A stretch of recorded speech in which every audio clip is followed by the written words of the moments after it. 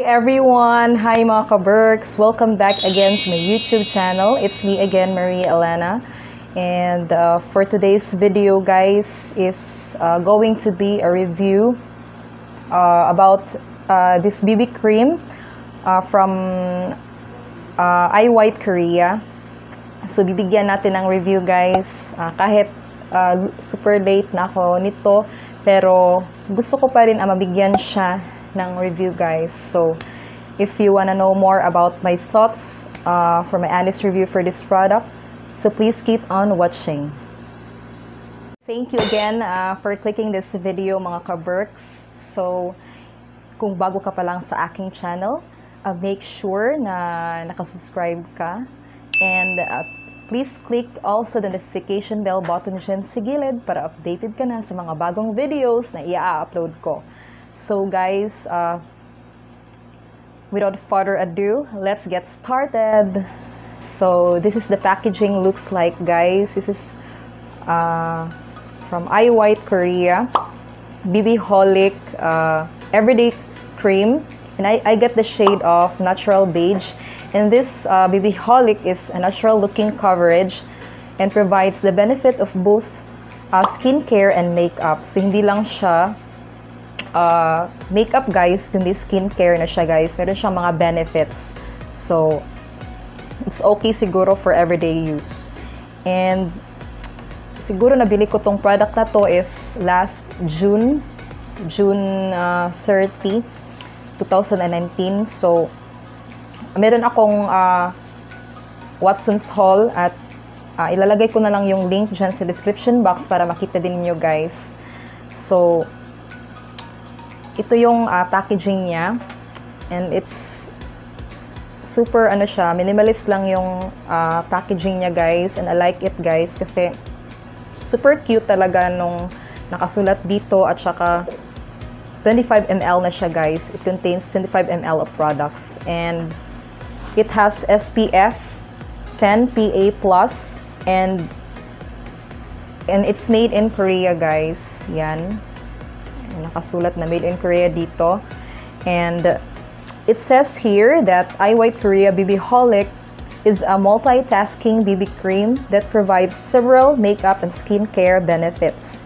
It is perfect for everyday use, as it is infused with over 10 plant extracts to ensure that your skin is taken care of while looking refreshingly beautiful. So BBHOLIC instantly perfects your complexion, provides natural coverage and protection while it nourishes and enhances your skin through its aroma herb complex formulation. It is also infused with active lightening and anti-aging properties to give you multiple benefits from a single application. And IWHITEKOREA's BBHOLIC is brought to you to prove that an effective and quality product can be affordable. So nabili ko pala siya, guys, sa Watson's for only 179 pesos. So para sa akin, sulit na siguro ito, guys, yung niya, yung price niya. So meron siya nakasulat din dito, guys, yung expiry date dito sa itaas, guys. So ma-expire siya 2022 pa, guys. And mostly yung mga active ingredients niya is yung mga leaf extract, aloe bardensis, like yung mga grapefruit, something may aroma herb complex. Marami talaga siyang skincare benefits, guys. So ito it is a squeezy tube type, guys, yung packaging niya. And ito pala yung consistency ng product. It is not watery, guys. Hindi siya watery, or hindi siya yung like foundation. And ito yung niya, consistency talaga niya. So I'm gonna put it here on my face, other side of my face, and I'm gonna try to blend it, guys. Tsaka yung niya, yung smell niya, guys, is parang merong mga dahon-dahon yung para siyang green tea, guys. Yun yung na ma-describe ko sa kanyang smell, guys.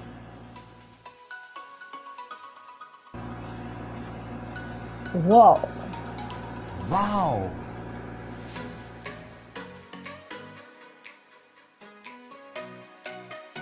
And ano siya, guys, super bango-bango talaga niya. And a little goes a long way lang. Ito yung merong BB cream at saka dito yung wala. So nakikita nyo yung difference, guys, diba? Na dito is nakikita yung eye bags ko at dark areas ng aking eyes, yung eye bags ko. Saka para na siyang ano, guys, para na akong ano ang tawag nun? Yung concealer, para na siyang naka-concealer, guys. And ito yung wala at saka ito yung meron. Parang may dewy effect, guys, na nakikita ko, may glowing effect siya. So, nagagamit ko na pala ito, guys, for siguro July, mga 1 month ko na tong nagagamit. So, it's not a sticky BB cream. Hindi naman siya sticky, guys. Hindi naman siya malagkit sa face. And perfect siya for everyday use, especially ngayon na yung init is super, ano talaga siya. Pero before kayong gagamit ng BB cream, guys, is mas-suggest ko talaga is, ma-advise ko talaga is magagamit kayo ng sunblock. Kasi kahit may SPF 10 ito, guys, kailangan nyo pa rin gagamit ng sunblock or sunscreen.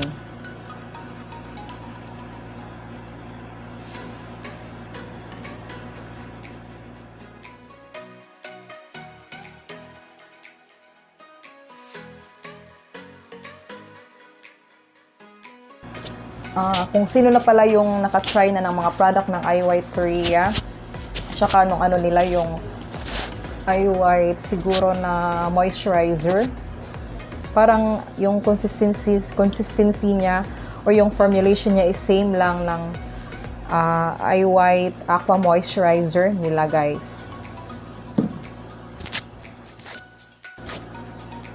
Tsaka ito na yung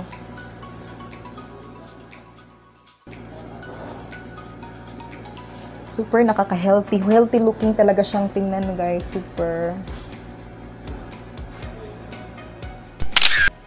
So, guys, mga ka-berks, so bigyan na natin ng review or bigyan na natin ng ibigay ko na yung honest thoughts ko for this product, this IWHITEKOREA BBHOLIC BB Everyday Cream.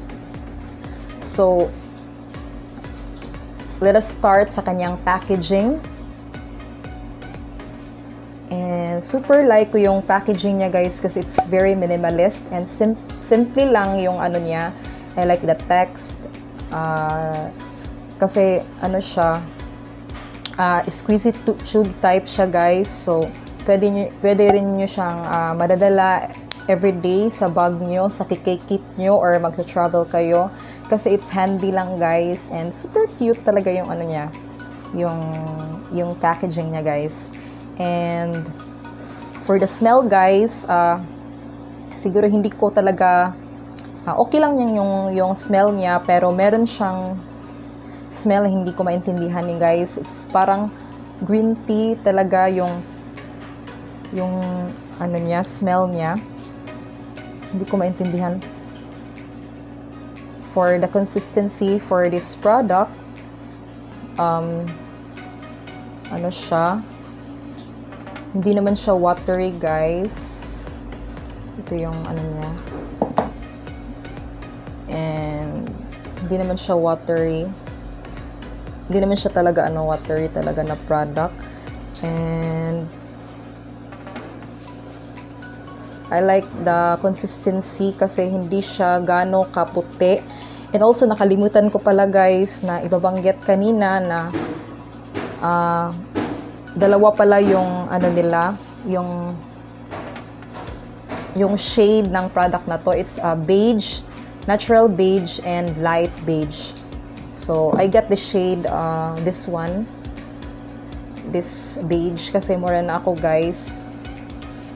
And super blendable naman ang product na to. And parang second skin na pala itong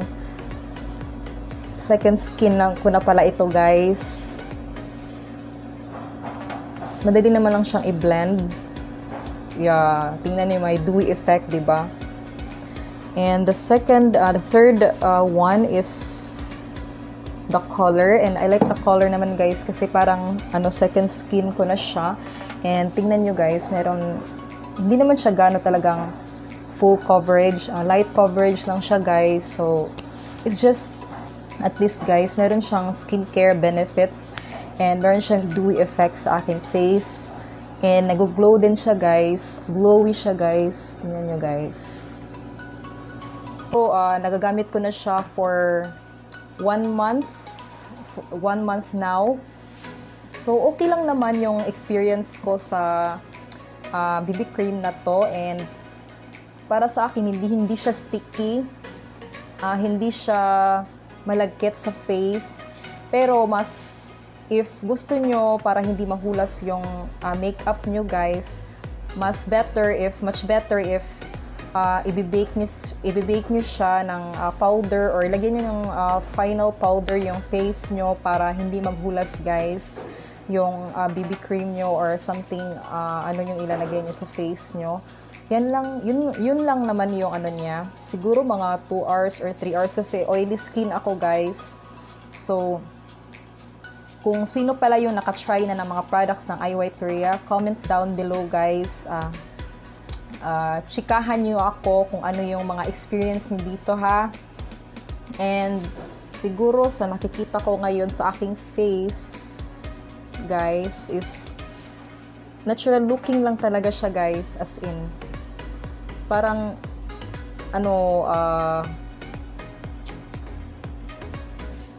super okay lang talaga.